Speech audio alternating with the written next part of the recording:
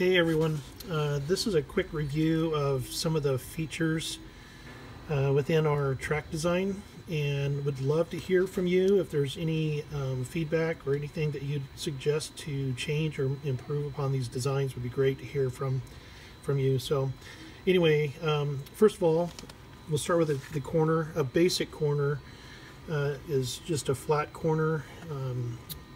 This goes around 90 degrees and is pretty straightforward. One thing I wanted to point out is, as we were starting to design this, we identified that there was a challenge that if you put your corner at, let's say, a 5-degree angle so that the marbles roll downhill, right? So the marbles are going to be rolling this direction. When they come around the corner, all of a sudden now your track is no longer flat, which means all the marbles would run along the outside edge until you could eventually tweak the straights until they were flat. So we have come up with a design that will incorporate all of that in the corner itself. And so let me show you what that looks like. So there's that one. Now this one, it has some striations in it right now, little rough spots here. That's just because it's a 3D printed product and the resolution that I'm printing is causing that.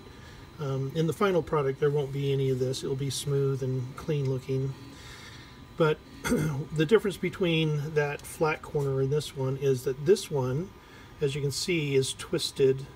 So when you have your 5-degree angle and your marbles are coming down the ramp and they come into this corner, when they come out, your track is going to be flat, and that will transition to allowing the marbles to move back and forth across the flat straights, and hopefully you see more action in the racing because of that. So anyways, that's our unique design for corner, and we'll be testing that out to make sure that that's really something that's going to be useful or not. Again, if you have any feedback, let me know. Be glad to hear from you. Thanks.